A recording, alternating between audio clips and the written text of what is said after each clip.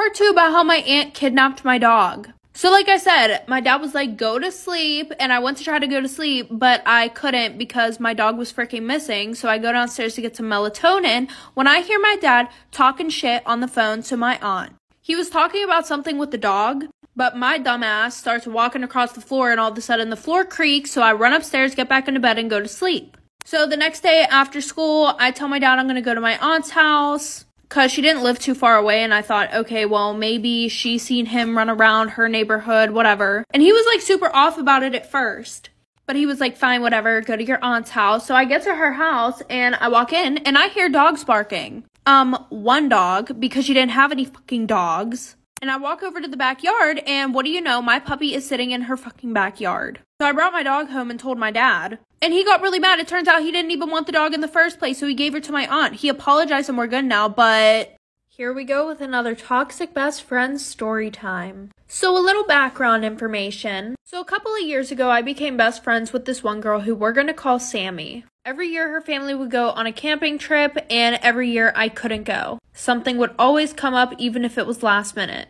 Well, this year, finally, nothing was standing in the way, so I could go on this freaking camping trip. And we had literally been planning this for like 6 months. So this plan was we would go up there in the afternoon after I was done with work and after she was done with school. Well, then she calls me and she asks me if I can call off work and go up a day early with her. And I told her, no, I can't do that. I already took off a bunch of time because I was sick and for my sister's wedding. So I need the money.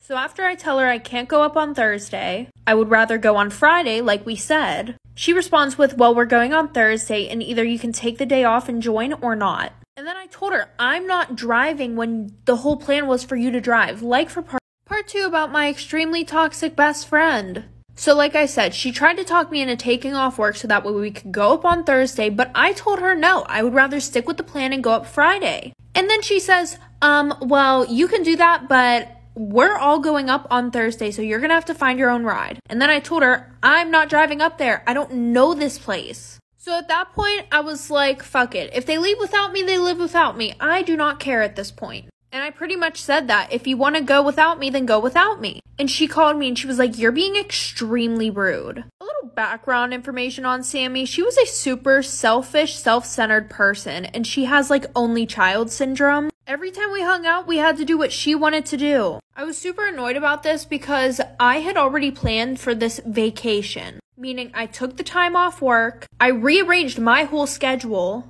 And now I don't really know if I want to be friends with her. What do you guys think? Story time about how my best friend was obsessed with me.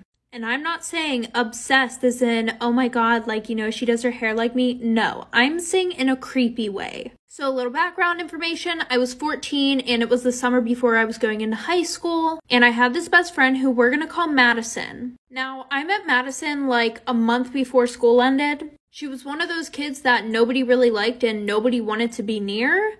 But we were partnered up in this one class and she's actually really funny. So since summer just started, I invited her over to have a sleepover at my house. Everything went well, we were swimming, we watched movies, but my house was in a really wooded area, so if you had certain phone carriers, you wouldn't get any reception. So she asked if she could use my iPad to text her dad, and it was like 11 o'clock at night, so I let her use it, and then we went to sleep. Well, I woke up around 3 in the morning because my phone kept going off, like for part 2. Part 2 about how my best friend was obsessed with me in a creepy way. So like I said, I woke up at 3 in the morning because my phone kept going off and it wasn't dinging or anything. It was just the light flashing when it would go off and on. So I look around for Madison and then I see my bathroom light is on, but the door is shut. So I just brush it off and I go on my phone and I see a bunch of text messages that were sent from me, but they weren't sent from me. Like, obviously, somebody had went on my iPad and started sending people messages. So I look at these messages, and it's all texting Madison. And I kid you not, it's literally pictures of me while I'm sleeping that she sent to herself. Like, there was a picture of my hair, a picture of one of my birthmarks. And then on her side of the nightstand, there was literally a lock of my hair. Like, she cut my hair off. And it was in a Ziploc bag. So at this point, I'm actually really creeped out and I go and tell my mom. And my mom talked to her mom and apparently she's done this story time about how I got my ex-toxic best friend jumped. So a little background information. I was 16 and a sophomore in high school. And like any of these toxic best friend story times, she was super jealous of me for literally no reason. She would literally try to be better than me in everything. Like when I did a sport or a club, she would join immediately right after. And it wasn't oh, I'm gonna join my best friend. No, it was, I'm gonna join so that way I can show her that I'm better than her. For example, in 6th grade, I was captain on the volleyball team, and she decided that she was gonna try out her sophomore year. She played it off as if she just wanted to try it out, but then I got announced captain, and she was pissed off when she heard that. She literally blocked me on everything, and she came from a super wealthy family, so she was used to getting whatever she wanted. And my whole friend group would literally tell me, you need to stop being friends with her, she's toxic, she's this, she's that. The only thing that stopped me from being friends with her was the blackmail, like for part 2 about how I got my toxic ex-best friend jumped. So like I said, the only thing that was stopping me from not being her friend was the blackmail that she had. Every time that I pissed her off, or even just randomly, she would be like, oh, I'm gonna send this out. I'm gonna expose you. She was just overall a shitty friend. So I had an exposing account on Instagram where I would expose people in my class. It got banned, but she DM'd the account the blackmail. Little did she know it was literally me who was running it. Obviously, I didn't post it, but I showed one of my friends, and we kind of made a plan to get rid of the blackmail. So my birthday was coming up, and I was going to Disney, and my mom said that I could invite 2 friends. Originally, I wasn't going to invite Tessa, but since I had this plan, I invited her and one of my other friends. On the 3rd night, my friend and I decided to take our plan into action. Tessa was sleeping, so I went on her phone, and I went and deleted all the pictures, like for part 3. Part 3 about how I got my toxic ex-best friend jumped. So like I said, on the 3rd night, she was sleeping, so we went on her phone. I deleted all of the blackmail that she had on me, and I even went a step further and screenshotted all of the nudes that she was sending back and forth with older guys, and these guys were way older than her, like way older. And I sent them to myself and deleted the text off of her phone. Fast forward, we drop her off at her house.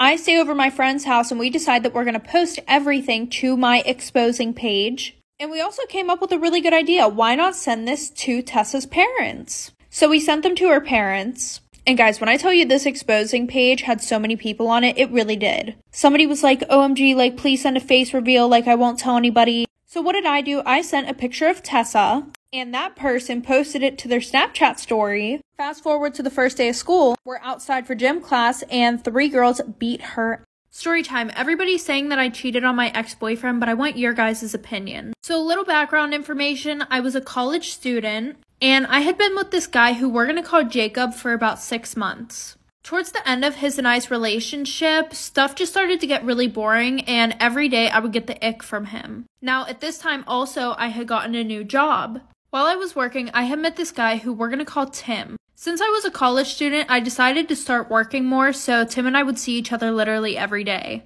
Him and I really hit it off, like straight away. Not to mention, him and I had a lot of things in common. His sense of humor was great. Well, the one night before work got out, Tim asked for my number, and I said yes. However, since I was still with Jacob, I decided that I was going to break up with him before I texted Tim. So I broke up with him. Fast forward to now, Tim and I are in a super good relationship, but now everyone's saying that I cheated on Jacob. What do you guys think?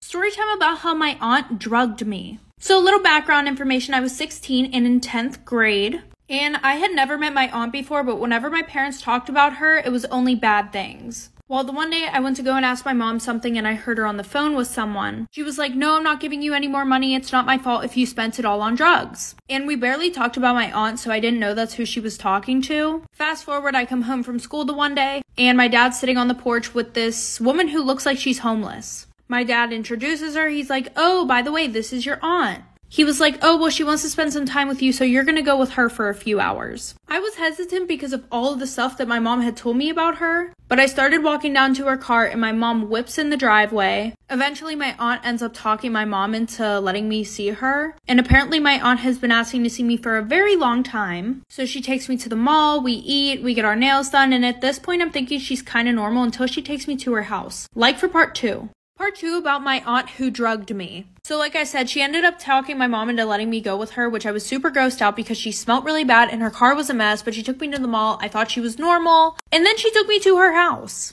When we got into the neighborhood, I kind of recognized it because my grandma lived in the same neighborhood. But anyways, we pull up and it is literally trashed. Like, there's fucking garbage all outside of the house. And I walked inside thinking that it would be better. No, it was filthy. There were needles everywhere. You could definitely tell that druggies lived there. And they had weird pictures hanging up all over the walls of these girls. Random girls. Like, when I asked who they were like, oh, I don't know. So then her boyfriend's walking around the house. He's like 40 years old, walking around in his boxers around me. So I call my mom. I go outside and I'm waiting for her. And my aunt comes out and she's like, do you want a glass of water? She gave me some water and it tasted really sour and I had chugged the whole thing. And that was the last thing I remember before I woke up on her couch in the morning. Like for part 3. Story time about how my stepdad made my mom choose between him and my brothers. So a little background information, I was 13 years old and in 7th grade. And I had 2 older brothers, Josh and Alex, who were twins and they were both 4 years older than me. Whenever I was 3, my dad left my mom for his dentist. And we never saw him again because he decided to start a whole new family with them. Now, because of that, my older brothers always felt like they had a specific role in my family, especially because the guys that my mom brought home, they would only last a week. Well, finally, my mom met this guy who's really nice, and she decided that she was going to get married to him, but he despised my older brothers. Mainly because before he moved in with us, my mom would not depend on him for anything. Anything that needed taken care of around the house, my brothers would do it. And we didn't have too much money while this guy was loaded. Like the one time my mom and this guy, who we're gonna call Jerry, got into a fight. Like for part 2. I'm Barbie drippin', DB9, Barbie whippin'. No cramping, you here for long, go no, I'm just passing. Do you wanna drink? Nah, thanks for asking. Ooh, nah, yeah. Don't act like you know me, nah, yeah. I am not your homie, nah, yeah. Don't act like you know me, nah, yeah. You don't know me. Say he don't want me back, he'd be lying. Bitch, I'm the sauce. Barbie dippin', I'm the boss. Barbie sippin'. They keep telling me work it, I ain't got no choice. I'm all yours. Barbie kissin', call the stores. Barbie shippin', out or indoors, baby, I'm a floss. Wet, why of course. Barbie tippin', I endorse. Barbie strippin'. I lose my senses tonight. I might lose ya, I might lose ya. Join me in this endless ride. I might know ya, I might know ya. Just like boom, boom boom bottom. Just like boom, boom boom bottom. Just like boom, boom boom bottom. Just like boom. Just like boom, boom boom bottom. Just like boom, boom boom bottom. Just like boom, boom boom bottom. Just like boom, boom boom bottom.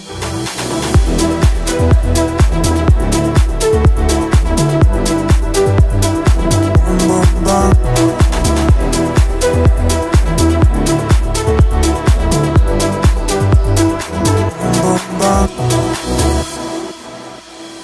I lose my senses tonight.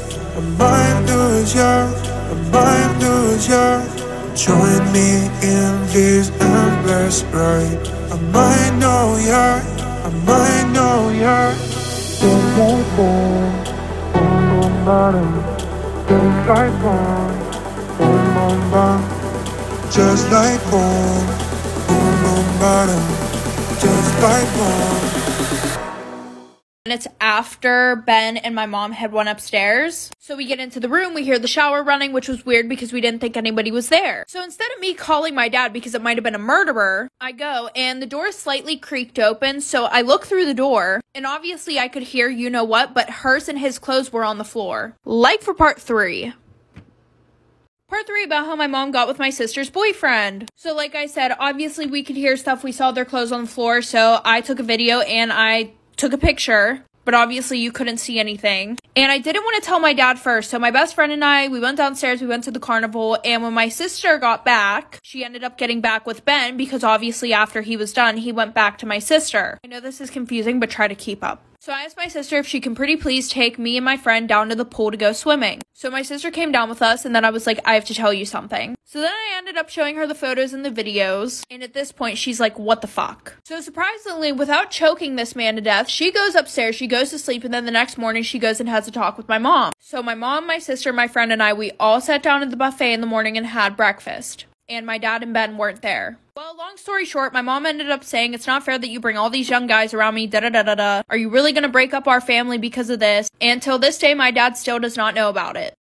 I just had to let you know you're mine. Hands on your body, I don't wanna waste no time. Feels like forever, even if forever's tonight. Just lay with me, what's this night away with me?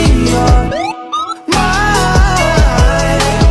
I can't look away, I just gotta say. Story time about how somebody stole my $12,000 dog at a house party. So a little background information, I was 17 and a junior in high school, and I decided to throw a party at my house before winter break. So usually whenever I threw parties, I would always have everybody in the basement because I had a pretty big basement. There was a sliding glass door to the outside, so nobody had to go upstairs to get in or get out. And I would always lock the door to the upstairs just in case anybody decided to wander up the stairs. And because I didn't think anybody would get in upstairs, I let my dogs run around the house. So everybody who I invited showed up, and I guess that my address got leaked because a bunch of random people started showing up at my house. And it's not like I didn't have neighbors. No, I lived in a very tight cul-de-sac. So people were parking in front of my neighbors' driveways, in my neighbors' driveways. So I called my parents, and eventually I had to have my neighbors call the cops on my house party. My own party. Like for part 2.